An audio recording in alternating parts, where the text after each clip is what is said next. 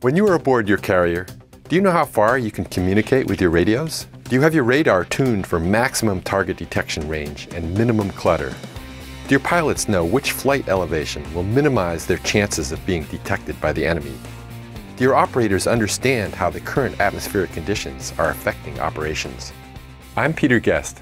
I'm a research professor of meteorology at the Naval Postgraduate School. I've been doing research here for almost 35 years. My specialty is making measurements in the atmosphere. I've been to the Arctic and Antarctic and over 70 cruises in my lifetime.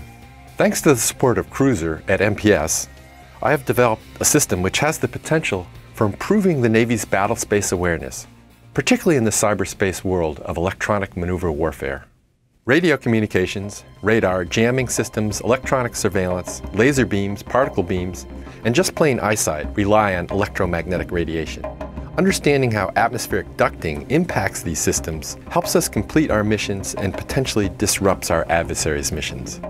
Ducting is caused primarily by a rapid decrease in humidity as elevation increases. In the presence of surface atmospheric ducts, radio signals are trapped between the sea surface and the duct top. Ducts can result in greatly extended radar coverage, which can create ghost images where features appear much closer than they really are. Ducts can also cause more clutter or unwanted noise and create radar holes just above the duct where detection is not possible. So this begs the question, how can the Navy more accurately and reliably understand the effects of atmospheric ducting and other important atmospheric and weather impacts in a cost-efficient manner? We think the answer is to use unmanned aerial systems as platforms for atmospheric measurements.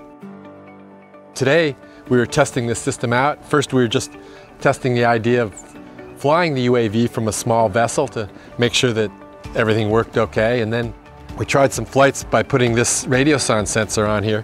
What we also did today was that we have a weather balloon system on here. So we put this on a balloon and then we launched the balloon and flew the UAV up right alongside the balloon as it was launching. So this way we can compare the data from the two and see how well this is doing as a measurement system. Obviously the Navy's interested in how the environment is impacting their systems. What you think of as weather, stormy winds, precipitation.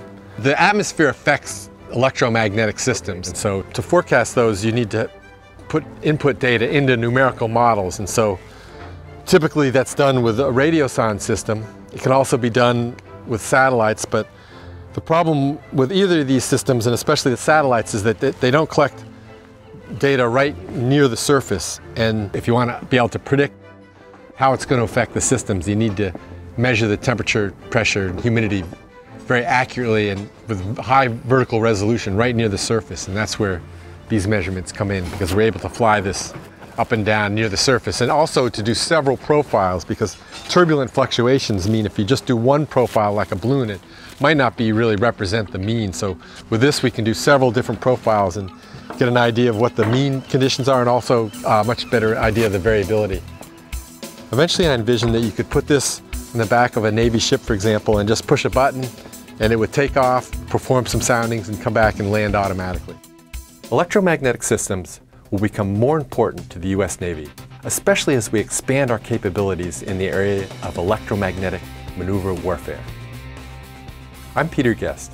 For more information on this research and other research sponsored by CRUSER, visit the CRUSER website.